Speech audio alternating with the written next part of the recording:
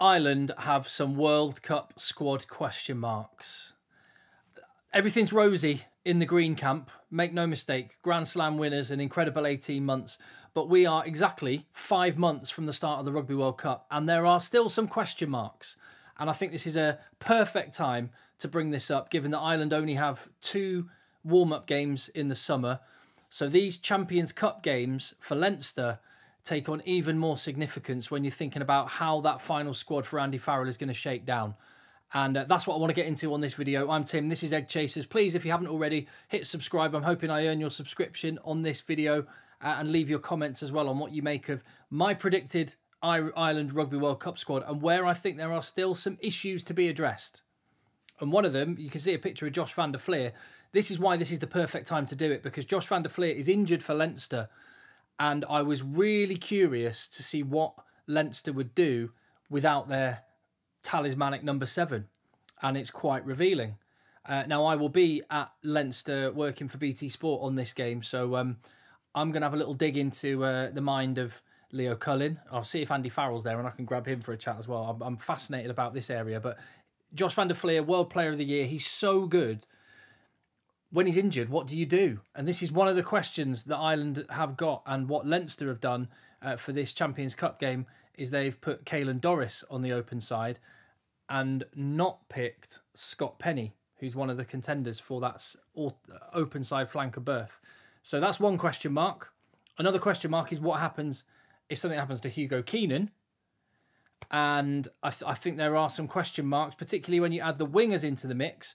Who might the final outside back 3 spots go to in a Rugby World Cup squad? Now, the Irish squad picks itself largely at the minute, and you can probably predict, out of the 33 names, I reckon you could probably predict confidently 28, 29 of them, maybe even 30 of them. So let's go through it very briefly. Loose head prop, Andrew Porter.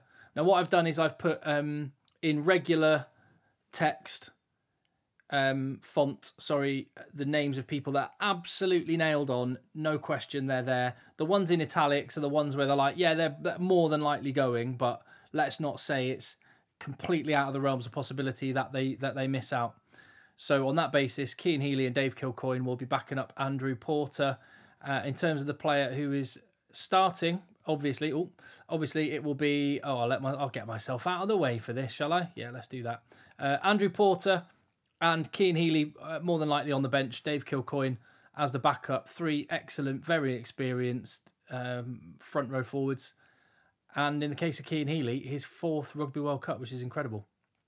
Tight head prop, Tadhg Furlong, Finlay Bealham, Tom O'Toole. This was one of the big question marks going into the Six Nations tournament.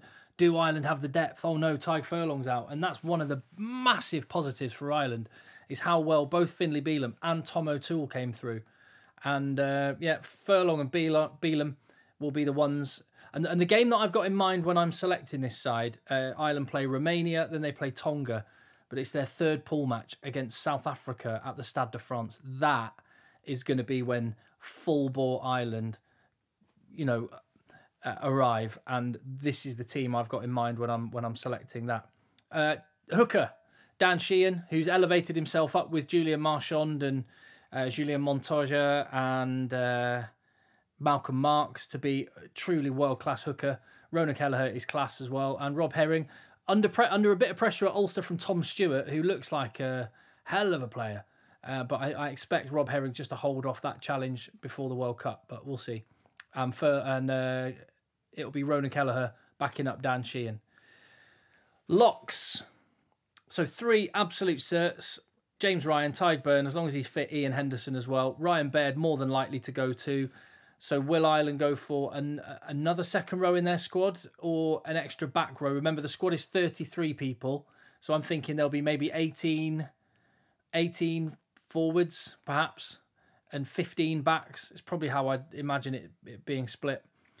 Starting, if fit, James Ryan, Tadhg Beirne.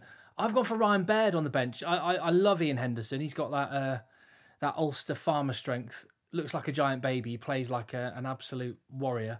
I love him. And so probably it will be Ian Henderson. I just love Ryan Baird. I think there's an outside chance he could end up, by the end of the World Cup, being a starter for Ireland. I think that much of him. So anyway, he's on the bench for me. Back row, 4 absolute nailed on names.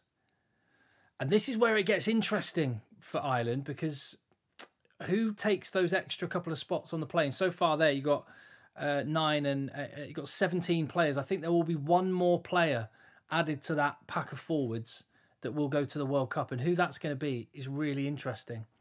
So the back row obviously will be Caelan Doris, Josh van der Fleer, Peter O'Mahony, but there's 5 contenders there for a final spot in that squad. Now you could take a second row, and Kieran Treadwell's in the middle there. I think more likely is that there's an extra back row taken, and left to right you've got Gavin Coombs, Nick Timoney, Scott Penny, and Cian Prendergast. And that does, by the way, demonstrate the brilliant system they have domestically in Ireland, where they can spread their talent across the 4 provinces. Cian Prendergast moved from Leinster to Connacht, where he currently plays. So you've got a contender there. You've got Gavin Coombs of Munster, Nick Timoney of Ulster, Scott Penny of Leinster, and Cian Prendergast of Connacht. I think one of those is going on the plane. I think this is the hardest spot to pick in the whole Ireland squad. I think it might be Cian Prendergast. Although I could imagine him going Kieran Treadwell, an extra second row, because Henderson, Tadhg Beirne and Ryan Baird can play in the back row. Equally, Cian Prendergast I've picked because he can play second row if needed. So, but I think that's a total toss-up. So I'm not going to bet any of my mortgage on that, but that might be how I'd pick it at this point. Let me know what you think in the comments. So that's the forward pack, basically. 18 names there. Fairly easy to select, except for maybe one spot. And that would be the pack to play South Africa if everyone's fit and firing. Jack Conan coming back into some form and getting himself a spot on the bench. Ian Henderson might make it onto the bench, as I mentioned. There you go. As for the backs, well, fairly simple. Jameson Gibson-Park, standout number 1. Conor Murray on the decline, but still good and very experienced.